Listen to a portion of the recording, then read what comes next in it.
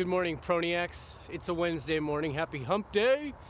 And I want to discuss over the last years what has been constant and how I've controlled those constants in order for them to benefit me in my life. So, change and me, or you, are the constants that are always going to happen. For better or worse, change is going to happen. And what I've noticed and what I've read about and learned is that you are what you focus on continuously. You are what you continually think about.